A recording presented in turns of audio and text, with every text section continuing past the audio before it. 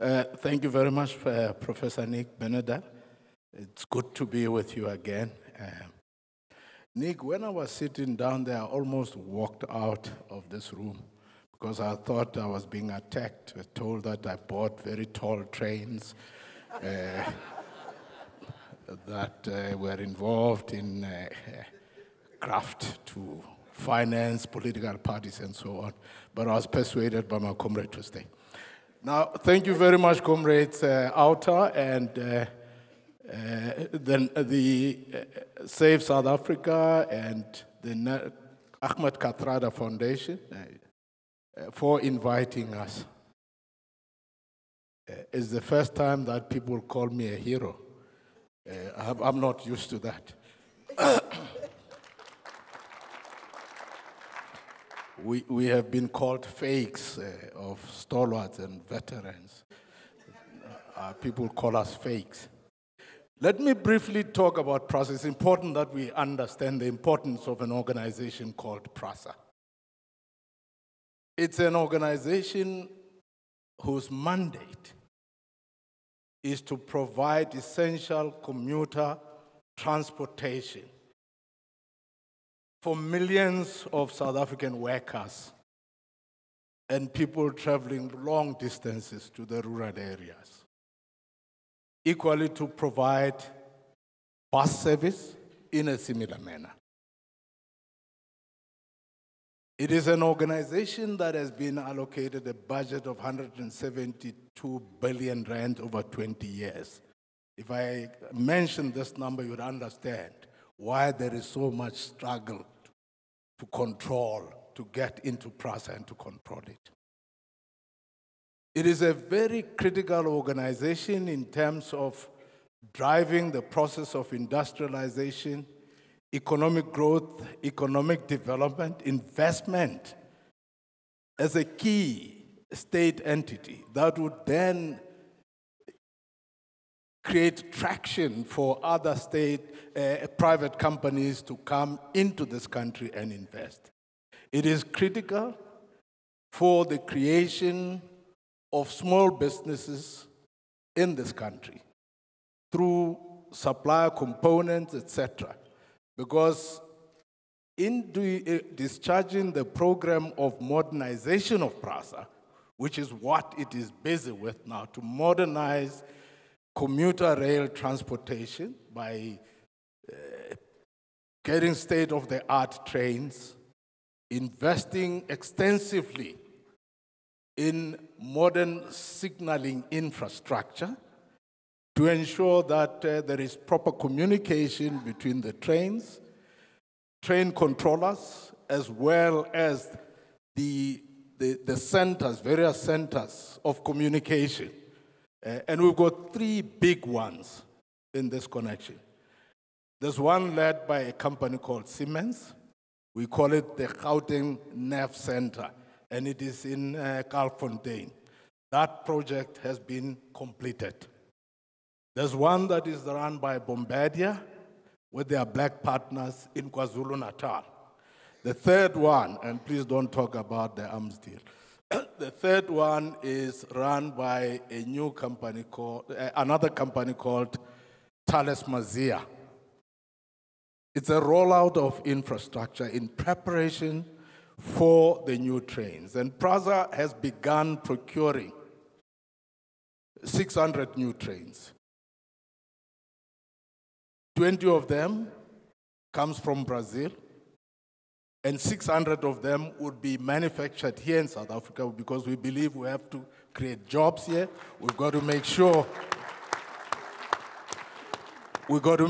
that we use that factory to create economies of scale, ensuring that through the localization system, that the components for the trains and everything that you do could be supplied by local companies. And that factory is being built in Niger. There's a lot of progress achieved so far in respect of that program. The 18 of the first 20 trains have already arrived in South Africa. You would have seen the president launching them recently. Of course, the new minister decided that I should not be there as the chairman of PRASA. He wanted the glory for himself, not for the board of PRASA. So that's the job we're doing. Now, as part of the modernization program, PRASA went out to procure, initially they wanted to procure 88 locomotives. The diesel ones, as well as the hybrids, to pull the existing trains, which are already very old, and we have to continue maintaining them. A tender went out with very clear specs. The response was given to that tender using a model called Euro 3000, which was complying in all respects with the commuter rail network system of Transnet, as well as the rail safety regulator requirements. The company that submitted, there were a number of companies that submitted, including bids, including General Electric and so on. But one of them was an unknown entity called Sifambo. Sifambo means transport. I'm sure Prince Marshall would know it better. This company had never been in any rail business at all. It was required to demonstrate experience in that regard, skills, financial capacity to carry out a program of that project of that magnitude. It was bought as a shelf company, and it became a financial services, and it found its way into being the winner of the bid of PRASA. No engineering capacity. It didn't even have a contract with a subcontractor.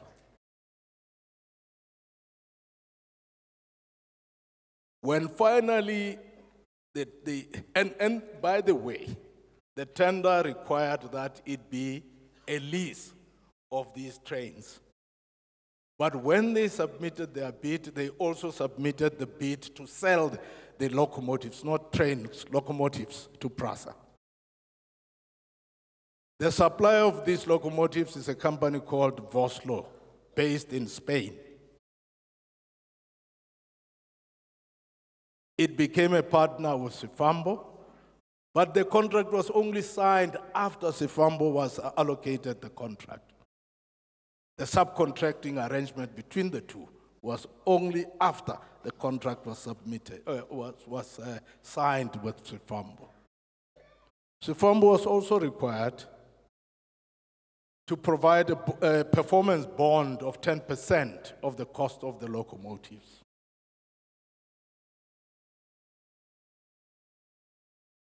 When the purchase occurred, Vosloo told PRASA, look, you actually don't need Euro 3000. We can give you something better. Buy Euro 4000, which then was christened to Afro 4000. This is where the problem started, because Euro 4000 was very tall. It didn't comply with the specs of safety here in South Africa and proper spec with regard to rail network. But they went ahead and bought it.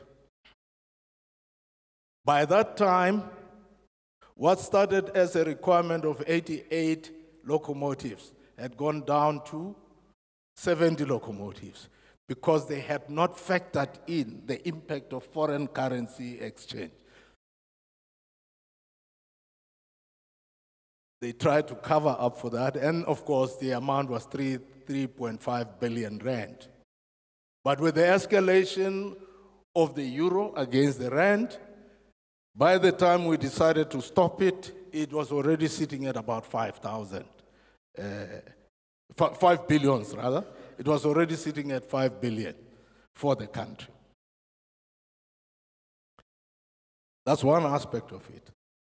But there was another company, I'm going to come back to these matters, another company called Siangena. I'm still surprised that it doesn't feature as part of the state capture, because that company's bosses have captured literally a significant portion of the management of PRASA, and they get any contract they want. They did what they called speed gates, monitors and cameras, and they were supposed to do automated ticketing system to facilitate speedy movement of people at the stations and revenue collection for the company. And that contract started off as a contract of 1.9 billion rand. It was speedily done just before the 2010 World Cup because they said, well, we need this quickly, the world is coming here, we must do it quickly. And it was for a few stations. After that, without proper procurement process, they then extended it by another 2 billion rand, and it went to 4 billion. So you already deal between the two with 7.5 billion rands, with the escalations, of course, that are attendant to that. It would be anything that only the future would have known. I was appointed to PRASA on the 1st of August 2014. I was asked by the Minister, Dipuo Peters, if I would be willing to be the chairman, and I said, well, if you ask me and your cabinet agrees, it's okay. I did not have a mandate that said, when you find corruption there, don't fight it. And when we instruct you to allow for money of the state entity to be channeled to certain individuals, please agree. I was not given that mandate because I would not have accepted that appointment.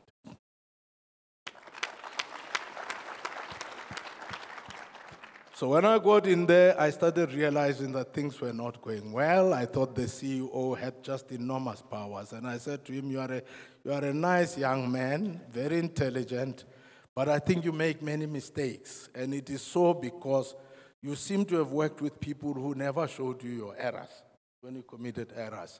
I want you and I to work differently now, going forward. I don't want to dig into the past.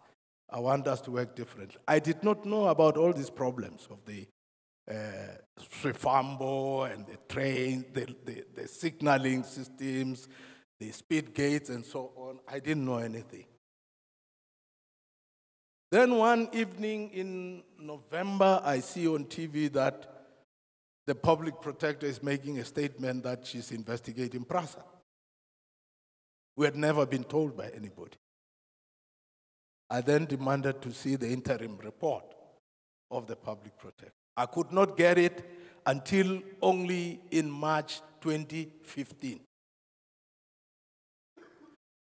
In July of the same year, the Auditor General also released a damning report on the organization about a whole range of things, including the locomotives.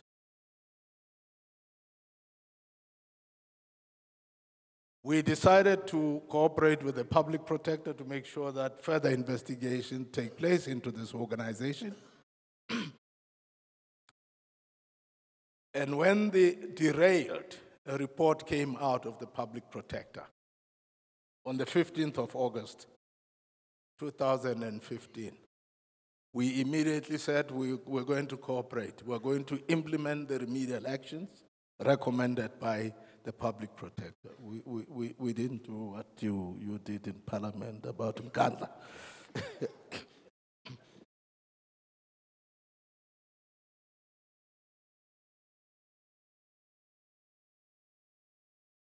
Is he saying I'm too long? But he's saying it very nicely. So 2 more minutes.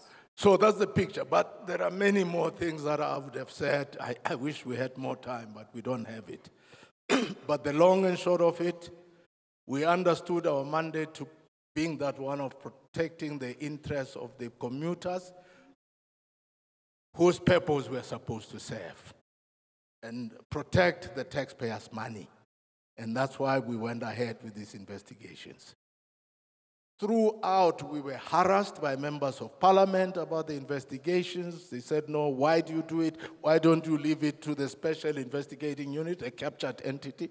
Why don't you use other things?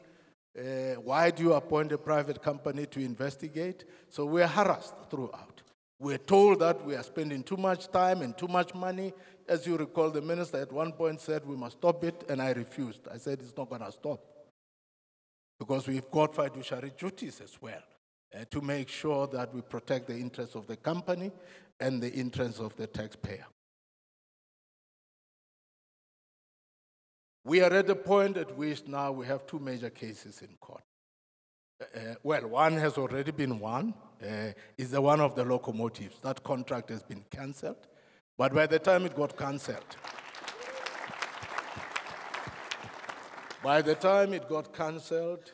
already 2.6 billion rand had been paid.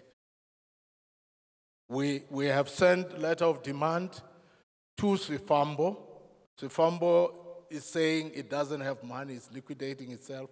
But we know Sifambo was set up as a front for the Spanish, so we'll get our money from the Spanish. They will have to pay. The Siangena matter, there have been lots of interference with that as well. The judge gave a ruling in terms of the Promotion of Administrative Justice Act, which requires that you launch your complaint within 180 days after the contract was signed. I could not have done so because I was not there when the contract was signed. By the time we got the facts, the 180 days had already passed, which means, therefore, that if we follow that route, thieves can steal. If they are able to hide for 180 days, nothing should happen to them. So we are appealing that judgment. He dismissed our appeal, but we are now petitioning the High Court, the Court of Appeal, to reverse his judgment. So that's where we are at the moment with regard to PRASA. But we placed before the law enforcement agencies about 41 complaints. We gave to them forensic capacity to make sure that they can analyze movements of funds, analyze the Section 205 subpoenas, which allow them to go into the accounts of every one of those companies and the individuals. They've done nothing about it. That is why you hear today that I'm taking them to court, because I said, I need the court now to force them. They must explain to the courts and the South African public why, as a state organ, they are refusing to discharge their mandate. Where are we? They said they're going to oppose our application. Now, we have been having a huge battle. The new minister has come. When they failed to remove us, as you know, they tried to remove us and went to court to set aside the decision of the minister. They adopted a new tactic to isolate me because I'm a problem. I'm the problem. They called directors, some directors one by one, to say, please resign, so that this guy remains alone. And when he's alone, there'll be no board, he will not be able to make decisions. Now we are at a point at which there's 4 of us who are independent directors. There's supposed to be a nominee of National Treasury and a nominee of the Department of Transport. The ministries have held those individuals back so that the board, which requires 6 persons to curate, does not have a quorum. So that's where we are. Yeah, but I think it's important part. Very important. One moment. Now, I see Minister Malusi Giga was speaking at Stock Exchange saying, I want effective and efficient state entities. I want good corporate governance. He is withholding a nominee who should be on the board of PRASA to do his work at a critical time when that board is supposed to finalize the annual audit. It can't, because it is not a correct board. It doesn't have a quorum. It can't complete its work. Now, last week, what do we get? The state attorney comes and he says, no, we will not file our papers to oppose you because it has come to our attention that that board does not have a quorum. So the chairman of the board does not have the authority to compel us to investigate the matters that he placed before us. This is what the state capture does to this country. Everybody is quiet. I've written to the president of this country. I've written to the minister, 2 ministers of transport. I've written to National Treasury. I've written to the Auditor General to say, we've got a legal duty to discharge our mandate as a board of directors. Please appoint the 2 directors to this board so that we can do our job. Because he's using the excuse that the rest he needs to advertise, it's going to take a long time, it has to go to the cabinet must approve. So, in effect, therefore, there is a collusion between the executive authority and those who are stealing from the taxpayer and the organs of state that we should fail in discharging our fiduciary duties. So that's where we are. And I think it is proper, therefore, that all of us fight to the hilt to end this corruption. Thank you. Thank you, Popo.